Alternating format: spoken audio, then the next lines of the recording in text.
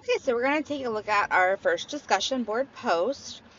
In this post, we're kind of working with a hypothetical scenario that one of your friends' home has recently flooded. And obviously, when the home is flooded, the furniture gets ruined, you've got to replace everything.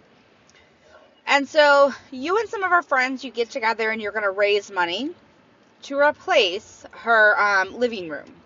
So that's what you guys are tasked with, is just the living room. So your specific job is to estimate how much money you would need to raise so you can set the fundraising goal. So you're going to go online, you're going to pick a store, you're going to explore the cost of living room furniture, and you're going to pick 6 different pieces of furniture. So a sofa, a recliner, a coffee table, an end table, an entertainment center, all of those different things. Then in your initial post, you're going to kind of create like a budget. You're going to put the item and the price for the item. All prices should be rounded to the nearest 100. Then you're going to put the URL for where every item is so that we can click on it and enjoy your impeccable furniture taste. Last, you're going to add all of those together and you're going to give a total estimate. And then you're just going to explain if you think that estimate is reasonable or not. And that's based on your own experience. So in your reply to a peer, it gets kind of awkward, right? Sometimes you're like, good job, and you don't really know what to say. So in our department, we're giving you guidelines. So you're going to find somebody to respond to, and you're going to determine how much money you need to raise to reach the goal.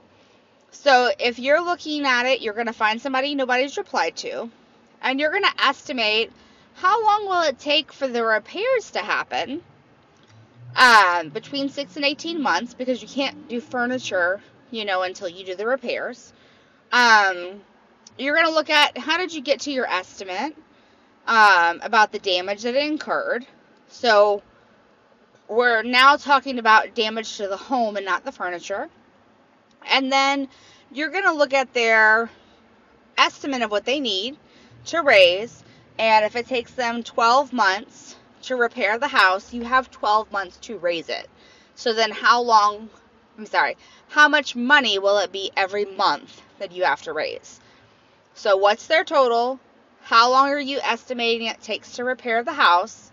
And then how much money do you have to raise every month?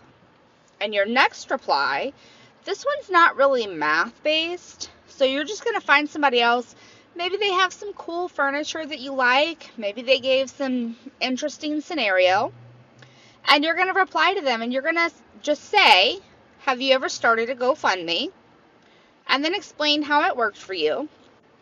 Is there anything you should consider financially when you're buying furniture? So that could be something like a warranty, how you clean it, the type of material versus like the type of family, because like if you have young kids, you don't want white couches.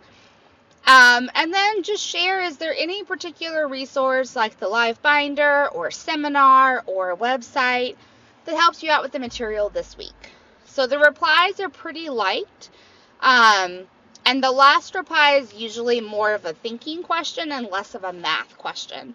But that's what you have to do for your discussions this week.